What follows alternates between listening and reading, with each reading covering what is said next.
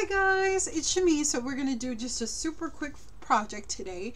What I have here is I have these gouache paints that I got at my local art store. They come with a bunch of different colors. It's just a basic set, just basic, we just artists or student grade, lower end student grade watercolor paints. That's what I use, that's what I can afford, so that's what we're going to use today for this tutorial. So I'm just putting some out, and I do have some clothespins here that I got from the dollar store. So we are going to make them all watercolory and fabulous, okay? So it's awesome. So I'm just going to squirt some out in this little pan. They come with this little pan, which is great. It was only $3.99 for 12 colors, so that is right up my alley. And like I said, they're not the best quality, but they work for projects like this and for basic watercolor. So I've never had fancy watercolor, so I don't know. Although the Primas look really cool. Those would be great to have. Don't those look awesome? Or those neo colored too, like crowns. Oh my gosh. Fancy, fancy. They have fancy stuff. Okay, so I'm just putting out a selection of colors. I'm putting a little bit down. I'm not putting very much in at all. We are going to add a little bit of white, and I think we need some yellow. That's more than a little bit of white, but ready? Let's do some yellow too. And these are so fun to make. I'll show you what they look like in a second. But they're super fun to make, and they're little clips that you can, I use them by my computer kind of to stick my sticky notes on, but you can use them for so much. But this is what they look like, and they're so cool and so much fun to make, and they're super simple to make. And these are the ones that I already glued the magnets on, so they're super simple to make and they're really fun. So I'm going to show you how to do them. Alrighty, so what you're going to do is you'll grab your clothespin, and I'm just using a round brush, from one of those sets that you can get at Michael's for like $4.99, and then I use like a 40% off coupon. And then I just have some water, and I have a paper towel here too, and that's what I'm going to use to blot my color off. Now I'm just going to take my little mini spray bottle, and I'm going to just spray just a little bit of color down at first, and then I can add more as I go. But this is just a really fun project. Really, you could even do this with your kids, and I think anyone would love to get these. So let's start with purple, because it's my favorite color. And all I'm going to do is just add paint. That's it. Not in any sort of pattern, just one color at a time.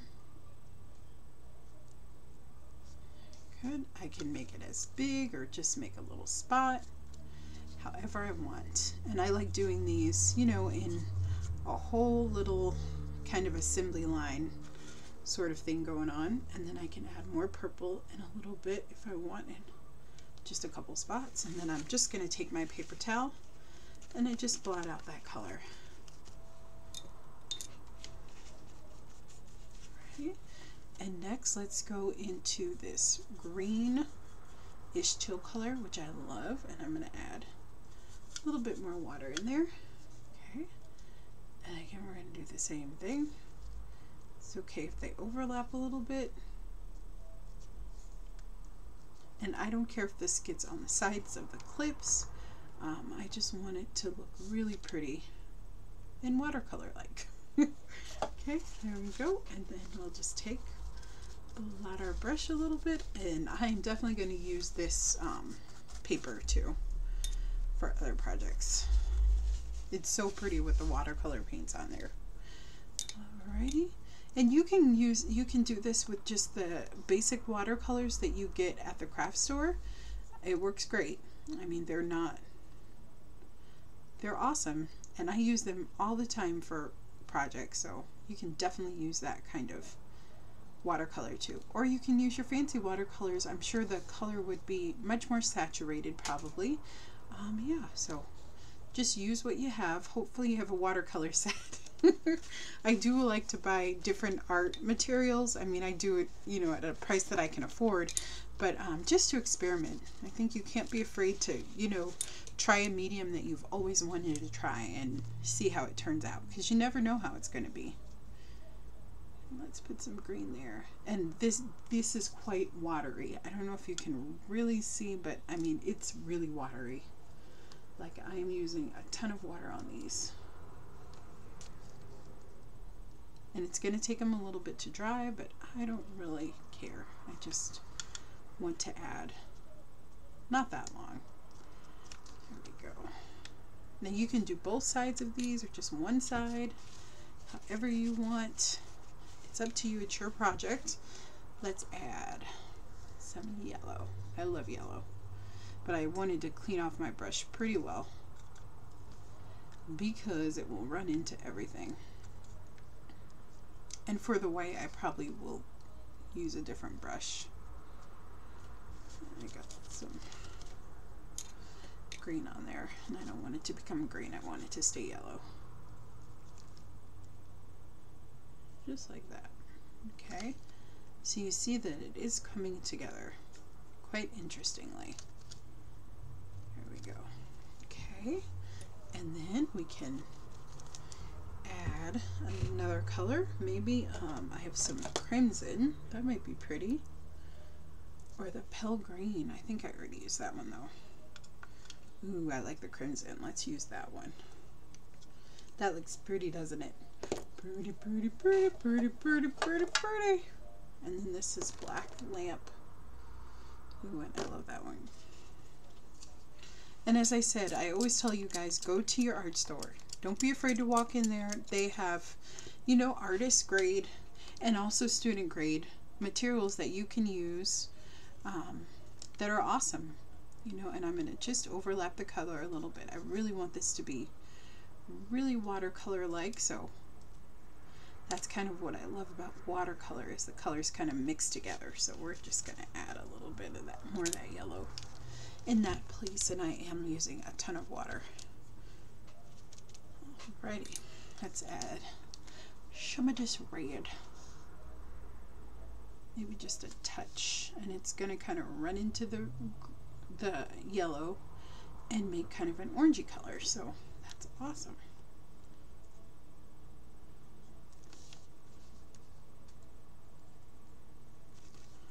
And I'm just using like every color in the rainbow, but you don't have to do that.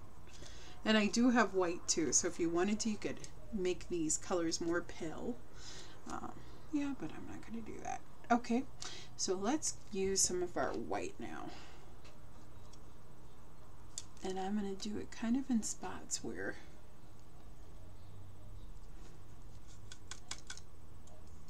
I meant to use another brush, but I forgot, as I usually forget important things like that. Alrighty, that's okay though. And I'm just adding just a little touch, and it's gonna kind of lighten things up and get it going a little bit. Ready? Let's add some of this blue. Add some there. And I don't really care if the colors overlap. It'll be fine. Doesn't really matter. You're just supposed to have fun when you create. That's what I'm all about. If it's not fun, I'm not enjoying it. You know, and art should be that way. It should make you happy when you do it. You shouldn't be so hard on yourself or anything. You just need to enjoy the process. And I love giving away my projects as gifts. I mean, it's so special, and you know, it's something that the person treasures, you know. So a lot of the things that you guys see me make, I give away as gift to my friends, you know, to my family, so it's fun. Some of them I sell at craft shows, so it's fun. It never goes to waste. Now, if you wanted to, you could add some black, but I don't think I'm going to do that.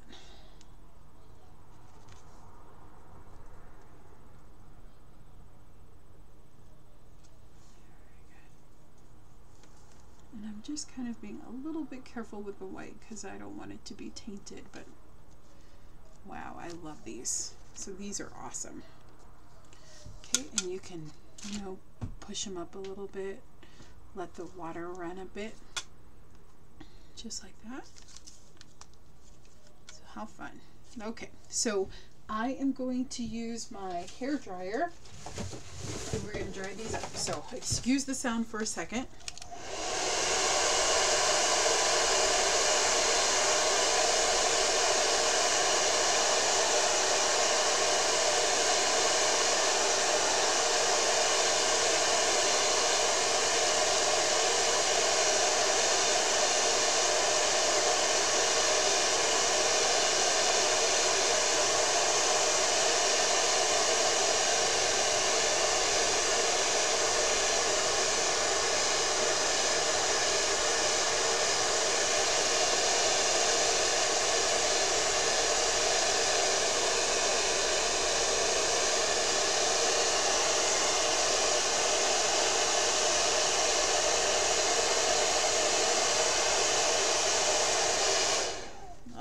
So we have a couple that are already dry, okay?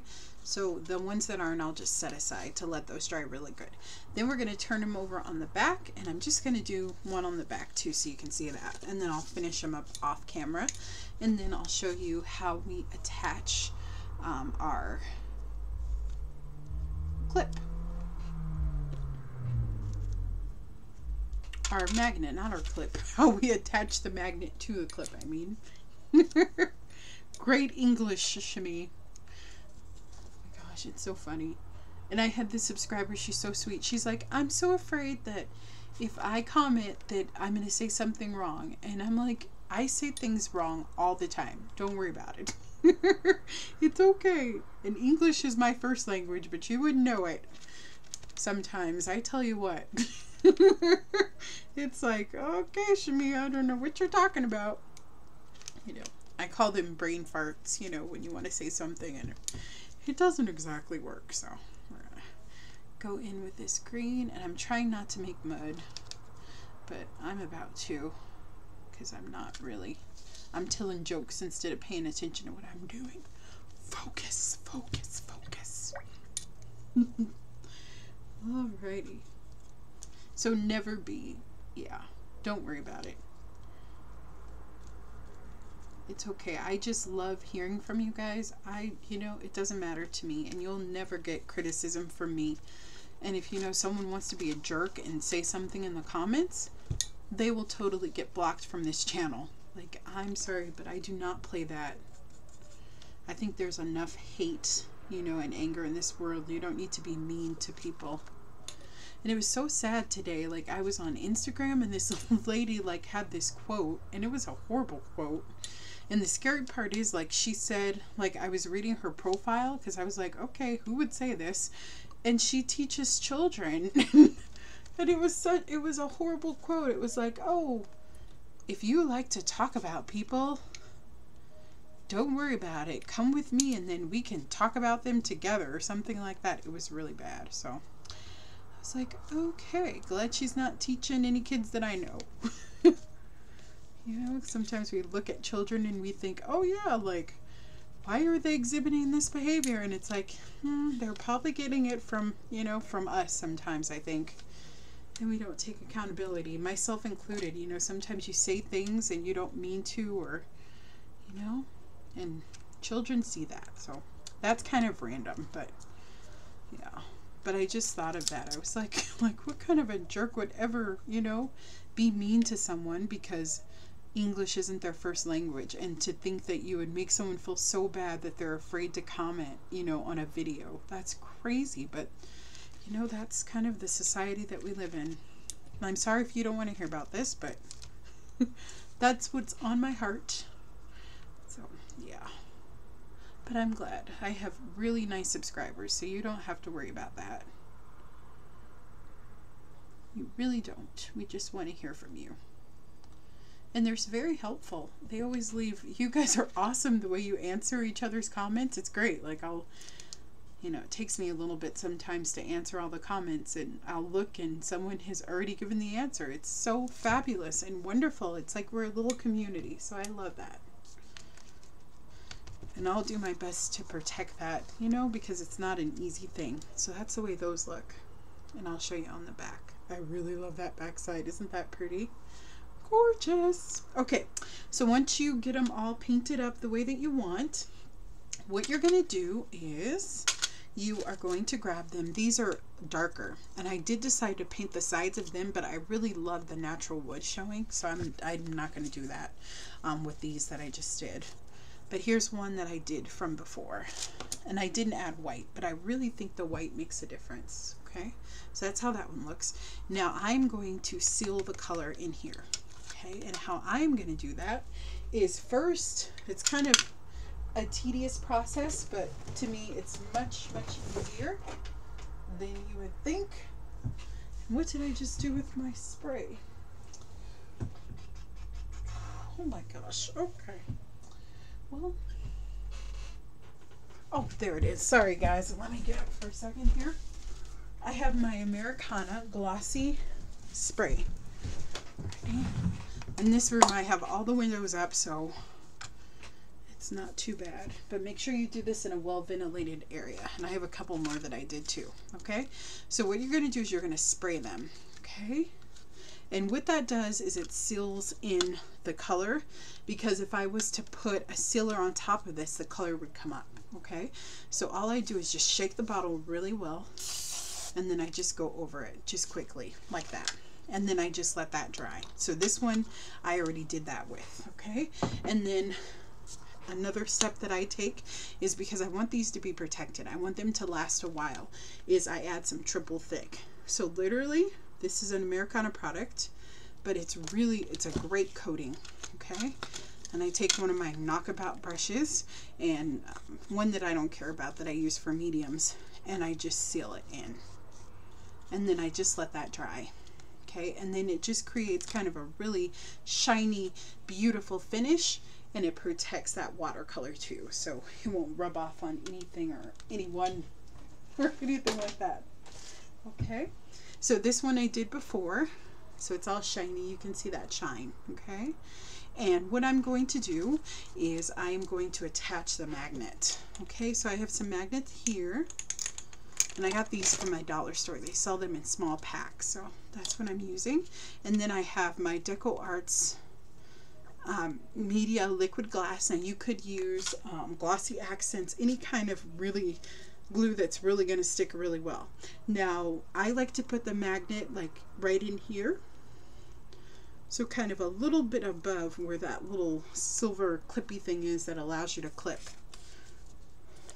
And as I said, I love having these by my computer. So you just squeeze some out, and then you apply your magnet. Okay, and I do recommend that you do use a strong glue, because, and you could also do the strips of magnets too. Just make sure that the magnet's strong. I do recommend that you do use E6000 or this kind of glue, just so your magnet doesn't go anywhere. Okay, and I do that for like my pendants and my domino pendants and stuff. I always use E6000, or this works really well. Glossy accents, I have had a problem with it like coming undone, which is really annoying. So that's what I recommend. That's a product that I love, so that's what I would use. And this is dry enough now where we can work it with it, so it's all that. And as I said, you don't have to do both sides, because really the person will only use one side. I mean, you'll only be able to use one side, so it really doesn't make a difference. And you just take it and you brush it on there. And I will show you, like, if I just tried to brush it on there with one that I did, how much color comes off. I'll show you that. So I have one here on the floor. I'll try not to move the camera here. Okay, just like that. Alrighty, and you can take it and let's add triple thick. And you could just use Mod Podge, that would be fine too, like the glossy kind. I just want to make sure that it's sealed, but I don't know if you can see, there's some color on here. So let me take my paper towel, white part. And there's not very much because I've let these dry very well, but I mean, it does scrape off a little bit. So just kind of keep that in mind. I recommend that you spray it first, or you can just go for it. I mean, it wasn't as much, so maybe the problem was that I just didn't let them dry. Maybe that was it. Let's try it. Let's try an experiment. So this one just dried. This is the one that I just did. And let's see if any more comes up. If I just take it and brush. Maybe you just have to let it dry fully and you can just use the triple thick without having to spray it. And you know what? Yeah, it's not moving at all. So I think it's drying. I think you just have to let them dry very, very well, and it's not much color that's coming off. So you don't have to do the spray step. You can just use your triple thick depending on what kind of watercolors you have. Yeah. But see, that one's done too, so I can apply a magnet to that. So these are the ones that we just did together, which I love. They're all watercolory and gorgeous. So pretty, and it just brings out the colors, I think, a little bit more. So I love doing that. And that's the one that I just went over, and the triple thick dries really fast. Like this is the one I just went over with triple thick, and it's good. And then there's that one. I think that one's my favorite. And then there's this one too. So this is a super fun project that I love, and it's an easy way to use your watercolors and make some gorgeous magnets to give to, you know, someone that you love or someone that you know will appreciate them. So I care about you guys so much, and I hope you guys are doing well, and I'm so grateful to have you, and I hope you have a wonderful weekend. Okay, so I hope you make some of these. They're super fun. They totally stick to metal, even this little can. And then I just stick sticky notes and things in them. Okay, just like that. And then you can stick your notes in. I put them on the side of my computer because I have a big old monster computer that's been refurbished, so I just put it on the side, and then I can hang little notes on them, and they're so fun and super cute. So this is just a fun little crafty idea that I have for you guys, and I hope you enjoyed it. Please give me a thumbs up, and if you know someone that wants to, that you think would like this video, please don't forget to share it with them. And if you could pin this on one of your Pinterest boards, I would be very, very grateful. Okay, so you guys have a wonderful day, and I will see you next time. Bye bye.